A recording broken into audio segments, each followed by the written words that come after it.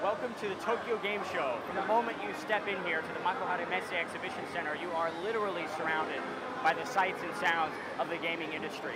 The organizers of this event, which has been going on for the last 20 years, are quick to point out all of the records being broken this year.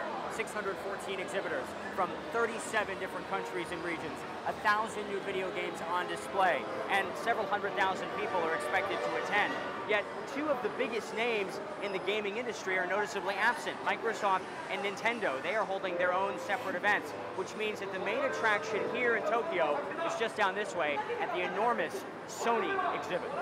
You're seeing right now a demonstration of the next big thing for the PlayStation brand. It's the virtual reality headset that users of PlayStation 4 will be able to buy beginning next month. Whether or not it will be a commercial success is yet to be seen, but certainly this product generating a lot of interest here. Also, the PS4 Pro. This is the first time that someone's tried to upgrade a console in the middle of its lifespan.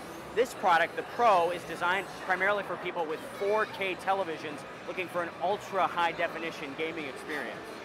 Nintendo may not have a display here, but you can still find some people playing Pokemon Go. Of course, Nintendo and Sony are still major players in the gaming world, but for a lot of Japanese gaming companies, this really is a fading business. Take, for example, Konami or Sega just down the way there. They're no longer what they once were, much like the Tokyo Game Show itself. Now in its 20th year, this used to be the epicenter of the global gaming world. This is where all the new products were launched, and that's just not the case anymore. A lot of these games have already been out for months. Still, this is a rare opportunity for hundreds of thousands of people, some of them in costume, to come here and test out games months before they'll be able to play them at home. At the Tokyo Game Show, Will Ripley, CNN.